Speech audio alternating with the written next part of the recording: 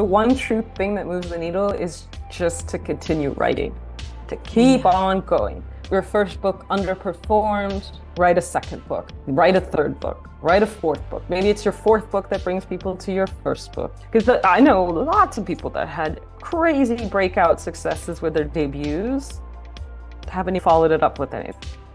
Or they did and it underperformed and that completely broke them because nobody told them your first book doesn't necessarily get the same result as the second. It's like an athlete, you can't guarantee that they're going to go out and perform the same every single day. It doesn't work like that, and success doesn't work like that either. So I think the true success is, first of all, being able to financially support yourself just enough that you can make time to write, and then writing more or less what you want and being given the opportunities to publish.